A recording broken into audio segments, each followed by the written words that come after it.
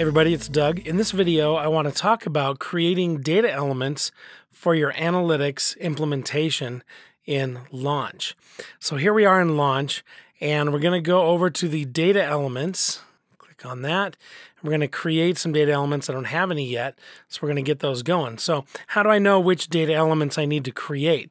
Well, we go back to our SDR, right? Our solution design, our blueprint for our site, to see where we're going to get the data. And in this case, we're going to get a bunch of it from the data layer. We're going to get one from a query string parameter, etc. But we want to set these data points into data elements so that we can use them in rules and throughout Launch.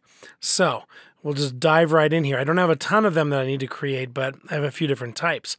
I'm going to start with page name and site section, and we see where we're going to pull those from here.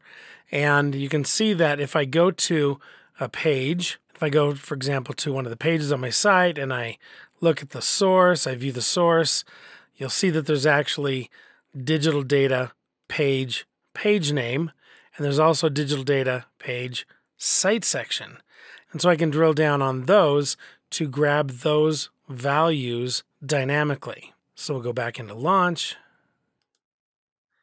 create new data element. Call this one page name. And we're going to select the data element type. And this is a JavaScript variable. And here it is. And you can see that even the example has data layer, .products1, .price, etc. So just an example there. So we will go again back to our data layer because we have already grabbed this. And I'll select digital data.page name. And paste that right in. So now we have that. We can decide how long that needs to last. It can be really no storage because it's going to be coming in on every page. It's a good idea to clean the text in case there's any spaces or anything around it. And you can decide whether to force a lowercase value or not. If you think it might come in different cases, you may want to go ahead and force lowercase value. So I'll do that. And then we just save that. And that will automatically start that build. But I'm going to go ahead and create another one for a site section. Again, JavaScript variable. And I'll just jump over and we will take the site section path there and put that in, do the same thing, and save and build that. And you can see that these will go pretty fast as long as you know what those paths are to that data layer element. So if we jump back now, I know that I want to grab one that is the query string parameter, and that is for the search term. And we've determined that when we do a search on the page, it goes up into a query string parameter of Q. So let's create that one. Now we create a new data element. This is the search term. And this time, instead of JavaScript variable, we're going to go down to query string parameter. And that's easy, just put in a Q.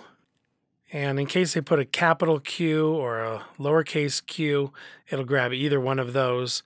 And we'll do this again.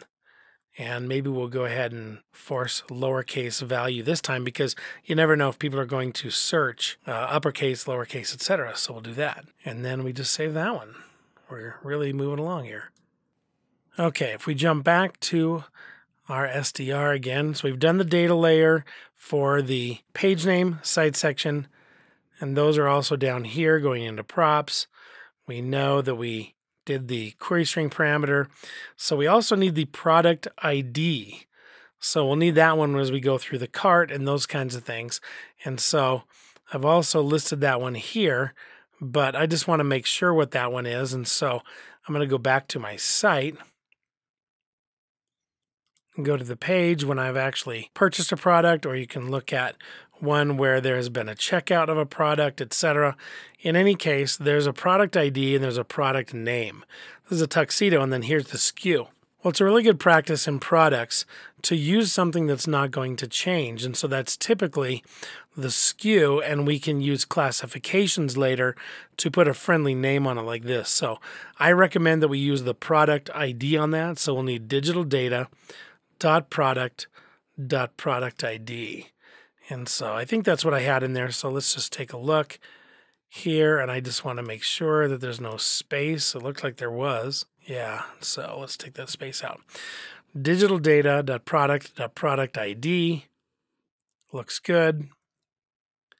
So we'll grab that one, and we'll go back to launch, create another data element for the product. We'll even put product ID. This will be a JavaScript variable, and there's that one. And we don't need to force lowercase on that, but we'll clean text. Okay, just a couple more here. So we've done the product ID. Right there, we've got these three, which covers those two as well.